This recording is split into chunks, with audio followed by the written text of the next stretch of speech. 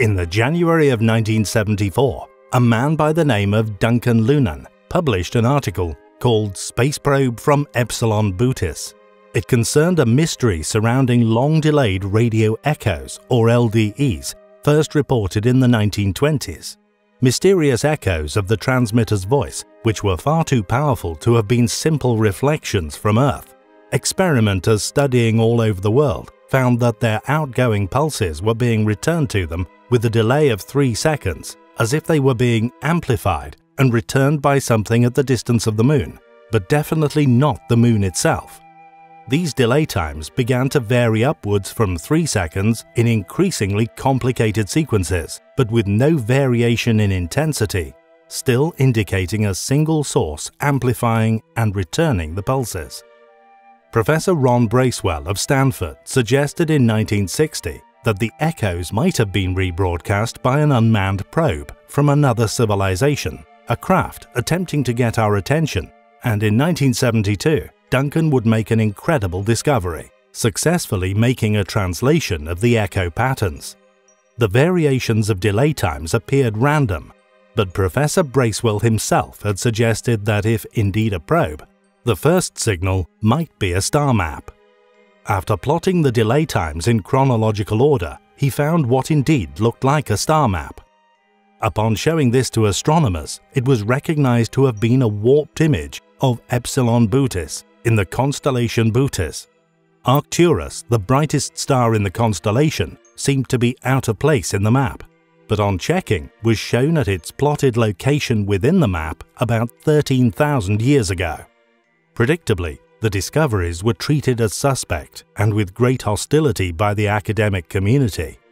Sadly, this pressure led to Duncan withdrawing his entire translation work and research. Did Duncan Lunan actually decipher the first message ever translated from an alien civilization? More research into this incredible echo anomaly is clearly needed, and the results of which released to the world. Undoubtedly, one of the most spectacular and beautiful planets of our solar system, Saturn. Although other planets, such as Jupiter, also own a ring, they are too faint to see without powerful orbital telescopes.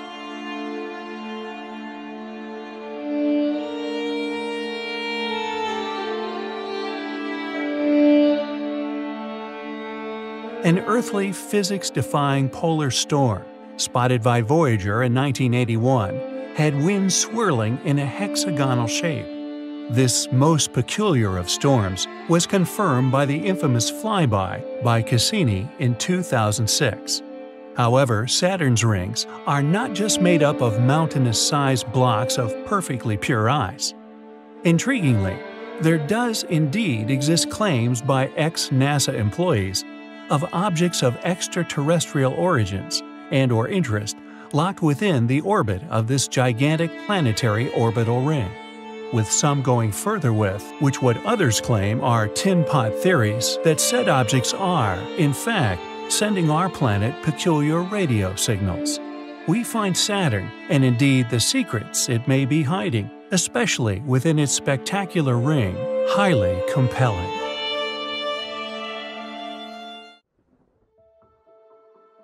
We don't usually cover the regular, unusual anomalies found by the countless amateur UFO investigators out there, who are tirelessly combing the terrain in and around our neighboring planets, moons, and asteroids in a search for possible alien craft, artificial structures, or even ancient ruins. Although some of these formations can indeed be intriguing, they're often easily disregarded as mere natural formations. However, our next anomaly, we believe, could be seen as a considerable mystery.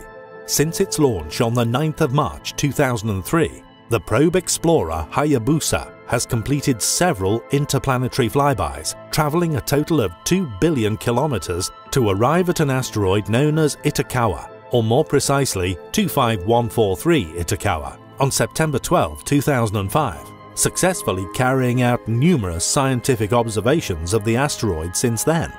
However, what is astonishing regarding this new research is what has been found within these new images taken of our space-traveling neighbor. It seems, during its enormous orbital journey around the cosmos, it's picked up an unusual passenger. Clearly no normal space debris, this mysterious object, now perched or possibly impaled upon the front of the asteroid, looks for all the world like an artificial satellite. A huge, perfectly spherical object with 3 clearly distinct yet not too damaged legs, or more likely receiver antennae, protruding from the area which impacted the asteroid. It's resting upon the so-called Woomera Desert district of the space rock, and was clearly not there the last time it was photographed. Could this object possibly be a satellite from an alien planet? Maybe still active? Did the asteroid have an extremely close call with a possible alien neighbor, avoiding an impact we would have never learnt of? Itokawa is a Mars crosser asteroid, and interestingly, it was the first asteroid to be the target of a sample return mission by a space-going nation, and is still the smallest asteroid ever photographed. It was discovered in 1998 by the Linear Project, and was given the provisional designation 1998 SF-36. However, in August 2003, it was officially named after Hideo Itokawa, a Japanese rocket scientist. Maybe Hideo spotted something. The object it now carries is clearly not of normal formation. Not only does it not look natural, but displays a symmetrical design similar to those found within our own artificial objects, such as satellites. And due to this object being caught floating through space, just like our own satellites do, it's undoubtedly a very compelling anomalous object. Was this small asteroid chosen for the first major exploratory program above all other asteroids because the Japanese knew something we didn't? Just what could this object be? We just hope they explore it further, and whatever they discover, they share it with the world.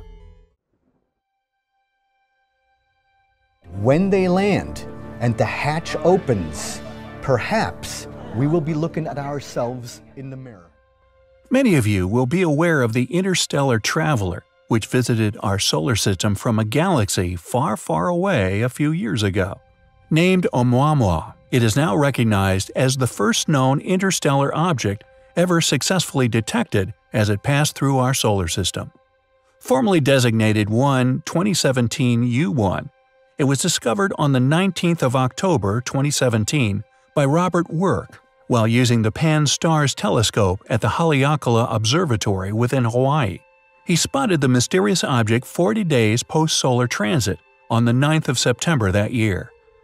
Many people have wondered about the true origins and indeed true identity of the object, yet few have received the backlash which Avi Loeb experienced on November of 2018 when he published a new research paper in an astrophysics journal. Scientists publish thousands of research papers every year. These papers will often attract little public attention. However, Loeb's latest work gained a suspiciously high level of controversy and rejection when he dared to cover the rather taboo subject within this so-called official field, aliens. The subject of the paper was the mysterious supposed space rock. He posits that it likely traveled for billions of years, past countless other stars, before reaching our own. Eventually, it will cross the edge of our solar system and into interstellar space again. The leading hypothesis among astronomers is that Oumuamua is an odd-looking comet, a remnant of another solar system, kicked out by natural forces and sent barreling through the cosmos. Loeb, however, offered a rather different explanation. Quote, Oumuamua could be a probe, one deliberately sent to our solar system by an alien civilization. The detection of extraterrestrial beings, the most significant scientific discovery in human history, if we were ever told about such discoveries, of course. One must remember that as a civilization, many believe systems openly objective to the possibility of alien life, many of which are over a millennial old. The thought of finding sapient life beyond Earth, of learning that we are not alone, however, is the pursuit of countless individuals within the modern world. So it is no surprise that his opinions have been so widely debated. But additionally, there is seemingly another possible reason for why the paper was so widely reported on, this being the fact that Loeb is, in fact, a tenured Harvard professor within the astronomical department. Quote, "If this was some random astronomer that you had never heard of from, say, Equatorial Guinea, you probably wouldn't write a story on it," says Brian Gensler, the director of the University of Toronto's Dunlap Institute for Astronomy and Astrophysics, and a former colleague of Loeb's at Harvard. He continued, "There's a lot of astronomers that have outlandish ideas, and most of them aren't taken seriously by the community, and most of the time the media don't really give attention to them." End quote. Loeb has 2 decades worth of experience and is well regarded in the field. So, regardless of what others would like him to believe, his opinions matter. Was Oumuamua really an ancient alien's exploratory craft, one spying on ours and many other solar systems? If it is, it means we are indeed not alone. What's more, it means we have undoubtedly been found. So, the professor's opinions, no matter how controversial, we find highly compelling. Dr. Hermann Oberth, who pioneered rocket design during World War II, once cryptically stated, quote, "We cannot take the credit for our record advancement in certain scientific fields. We have been helped." When asked by whom, he replied, "The people of other worlds." Additionally, according to Above Top Secret by Timothy Good and William Morrow, Oberth's fellow space pioneer, Wernher von Braun, echoed this mysterious reference, even including the existence of extraterrestrials, when he stated in 1959, quote, "We find ourselves faced by powers which are far stronger than hitherto assumed, and whose base is at present unknown to us. More I cannot say at present. We are now engaged in entering into closer contact with those powers, and within 6 or 9 months' time, it may be possible to speak with more precision on the matter." End quote. Just who were the people of other worlds that Dr. Oberth spoke of, or indeed these entities that von Braun referred to? With only Oberth's quotations, one could presume a possible reverse engineering of alien craft. However, with von Braun's more detailed exposé, this possibility seems to be excluded in favor of pertained actual assistance and contact with advanced beings. Many people also believe that an encounter with these beings, along with Third Reich craft built with their technology, was once encountered in an operation known as Operation High Jump. According to certain independent researchers, Richard E. Byrd, admiral of this operation, possibly encountered a hostile, formidable opponent, who he has claimed to have described as fighters that were able to fly from one pole to another with incredible speed. In reality, however, whatever Byrd's expedition experienced may never be fully publicly disclosed, as all reports, including Byrd's personal log entries, remain mysteriously classified. But the connections between these curious quotations, and indeed the rumored encounters by this classified operation, are certainly intriguing. Furthermore, Operation High Jump was originally organized by Secretary of the Navy James Forrestal.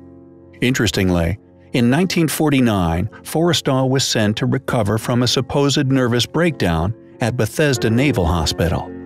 However, after allegedly ranting to staff about the Antarctic, UFOs, and an underground Nazi city, Forrestal was denied all visitors. Shortly after, he mysteriously died in a fall from his hospital room window. What did Forrestal know? Were his perceived delusional rants based upon reality? According to the legend of the German Vril Society, a secret remote viewing was held in 1919 at an old hunting lodge near Berchtesgaden. During this event, Maria Arsic, a self-proclaimed medium, presented her supposed telepathic messages, which she claimed to have received from an extraterrestrial civilization existing in the constellation of Taurus. It is reported that these messages contained instructions for building a circular flight machine. It is interesting to note that German Oriental scholars and occultists alike regarded such mystic teachings with complete seriousness, with well-documented, well-funded, diligent efforts put forth to discover and such individually proclaimed powers and their messages therein into viable technological realities. What happened in the Antarctic? Who were these people from other worlds that von Braun and Oberth spoke of? Did the Third Reich make contact with an alien or possible highly advanced, once ancient civilization, allowing them to engineer mystifying technologies? We find such claims, rumors, and fragments of evidence to support such possible realities highly compelling. LES 1 and 2, the Lincoln Experimental Satellite 1 and 2, were essentially identical experimental communication satellites. LES 1, launched from Cape Canaveral on 11 February 1965, it accomplished only a few of its objectives. Apparently because of miswiring of the ordnance circuitry, the satellite never left circular orbit and ceased transmitting in 1967. LES 2, the twin of LES 1, fared much better. It achieved its planned final orbit on 6 May 1965.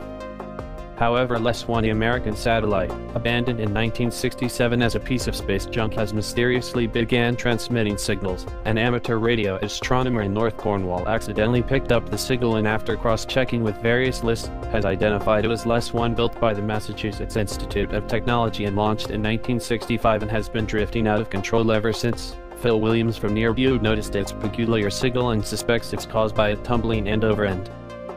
He believes every 4 seconds the solar panels become shouted by the engine. It gives off a signal, a particularly ghostly sound, as the voltage from the solar panels fluctuates, Phil says. It is likely that the onboard batteries have now disintegrated and something has caused the transmitter on 237 MHz, believed for decades to have been dead and lost to the vast emptiness of space, to mysteriously start up again. Phil says it's remarkable to think that electronics built nearly 50 years ago, 12 years before Voyager 1, and long before microprocessors and integrated circuits, is still capable of working in the hostile environment of space. What do you think of the LES's mysterious signal? Has it been hijacked by aliens attempting to make contact? Let us know in the comments. Thanks for watching. Subscribe for more.